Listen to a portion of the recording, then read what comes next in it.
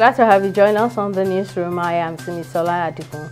Minister of Labour and Employment Chris Ngige says the federal government does not have the funds to meet its obligations in the agreement signed with the Academic Staff Union of Universities, ASUU. Speaking in an interview on Thursday, Ngige pointed out that the 1.3 trillion naira revitalization fund was a promise made to ASUU by ex-President Goodluck Jonathan when Nigeria's finances were stable. Ngige said the government was considering a renegotiation of the terms of the agreement with ASUU in the effort to end the ongoing strike by university lecturers. The House of Representatives has again rejected a bill to prohibit public officials from sending their children and wards to schools abroad without approval of the Minister of Education.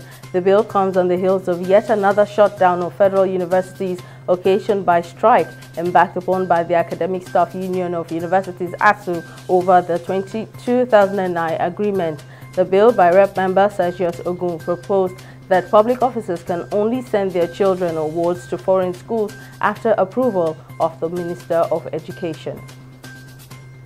The federal government is committed to building a strong armed forces. Defense Minister Major General Bashir Magashi gave the assurance during the Armed Forces Special Day at the ongoing 43rd Kaduna International Trade Fair. The minister said ongoing efforts by the federal government to establish a military-industrial complex is a pointer towards the current administration's drive to improve self-sustainability in the armed forces.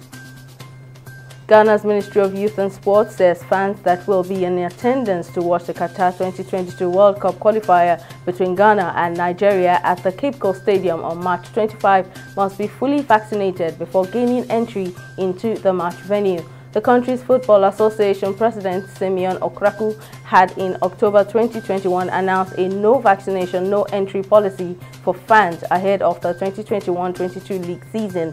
Okraku added that the Ghana Health Service will mount a vaccination center at Kumasi, Cape Coast, Takoradi and Tamale Stadia 1 week before the Ghana-Nigeria derby.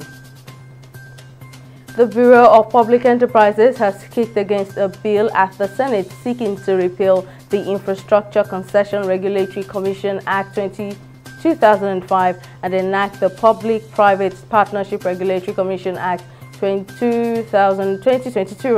Director General of the BPE, Alex Oko, in his submission at a public hearing on Thursday, kicked against the bill on alleged grounds of duplication of funds between the proposed agency and the BPE. He thereafter appealed to the Senate to stand against any legislation that will worsen interagency collaboration through a duplication of functions.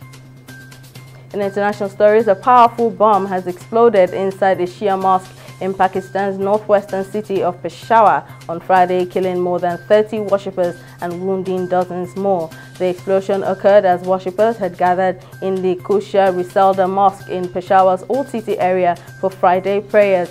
In recent months, Pakistan has experienced an increase in violence. Dozens of military personnel have been killed in scores of attacks on army outposts along the border with Afghanistan.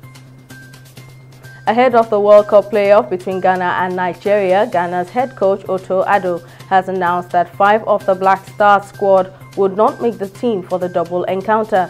Sources have revealed that the new coach could officially name his team for the games by the close of this week to begin campaign around 18th to 20th of March before the games in Cape Coast and Abuja. The first and second legs of the clash between Ghana and Nigeria will be played on March 25 and 29, respectively. That's the latest on the newsroom. We'll bring you more at the top of the hour.